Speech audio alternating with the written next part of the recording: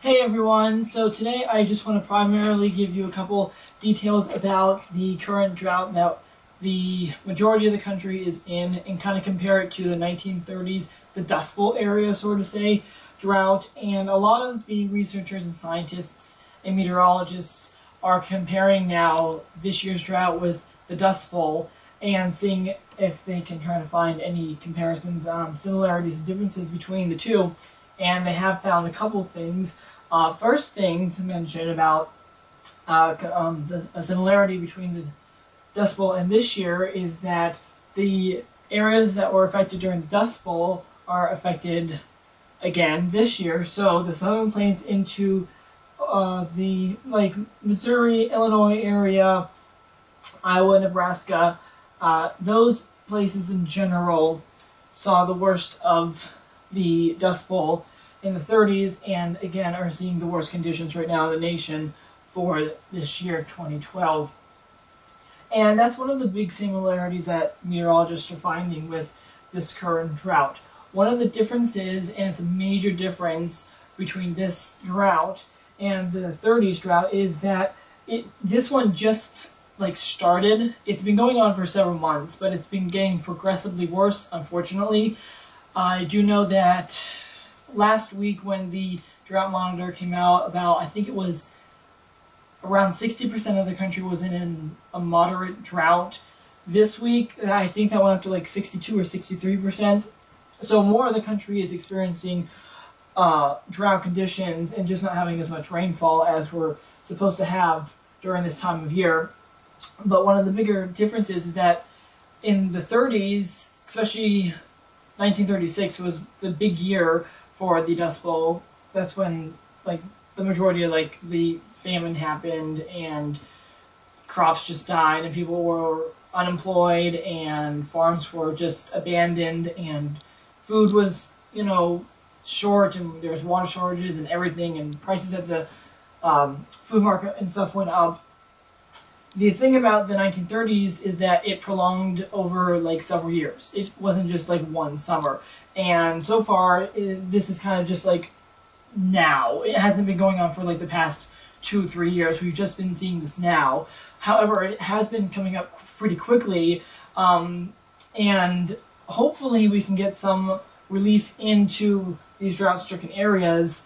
Unfortunately, though, because it is the middle of the summertime, we do usually see a high area pressure build over the plains and eastern parts of the country, and that unfortunately has storm systems coming up and over the country, so going more into Canada and then dipping down sometimes into New England and the mid-Atlantic states. So the heartland doesn't really get to see a lot of precipitation action during the summer months unless there's a tropical entity that comes up, or if a cold front or a trough builds in and we bring some cooler, unsettled weather. So far for the almost past month now, it seems that we just seen this high pressure either stay in the middle of the heartland or just slide east and slide back west and stuff. So it's been kind of going back and forth, and it's supposed to keep going for another week or so.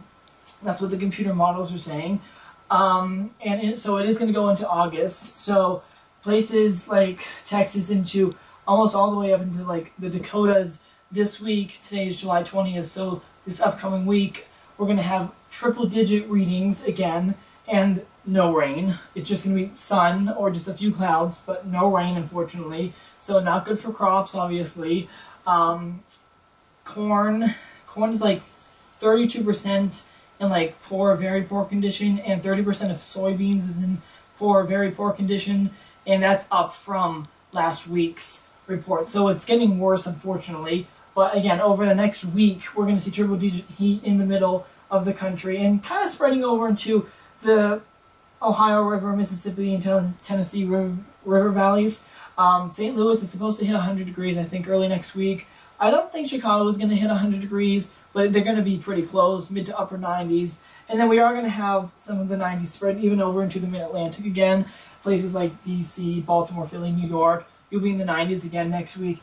Southeast, however, it is going to stay unsettled and a bit wet. We do have a stalled out front across the southeast, Mississippi over into the Carolinas, and that's bringing some showers and thunderstorms. So it is helping out with the drought. a little bit down there.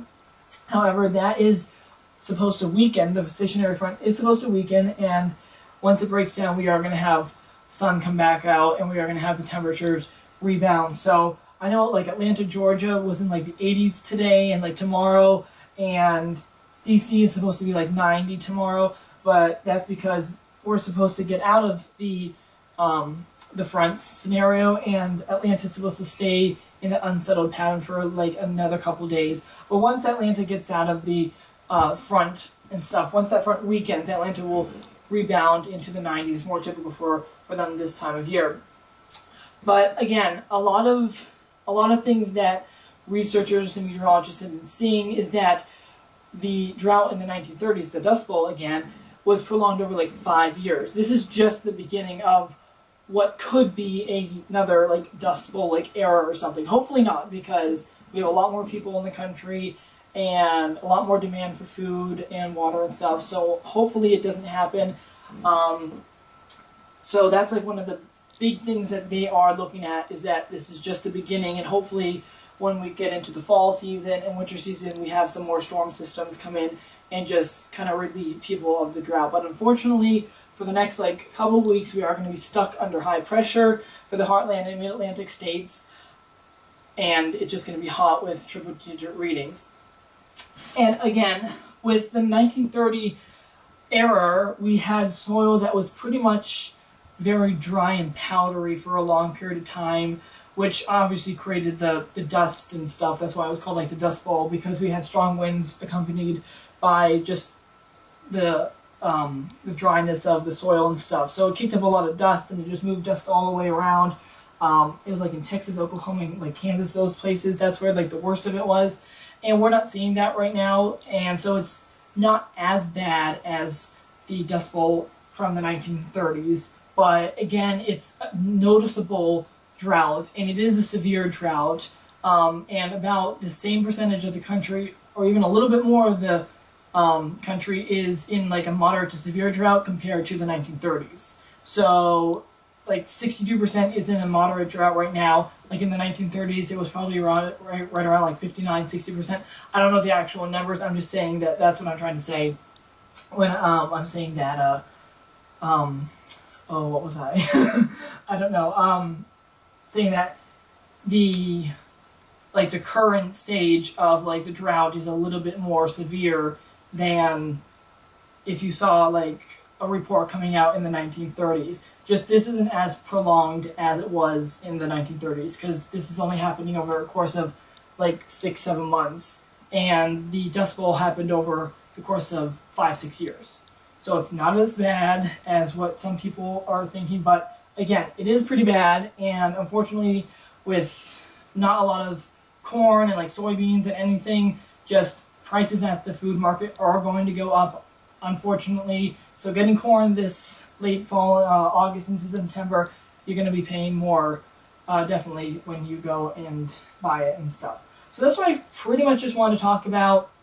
Just like compare this year's to the 1930s and stuff, and yeah, so that's pretty much it what I want to talk about. And again, I did give you the forecast for the next week and stuff. Again, hot and dry for the eastern 2/3 of the nation. The West also has been dealing with a lot of dry and hot conditions. Just it isn't as humid as it is, obviously, over into the eastern part of the country.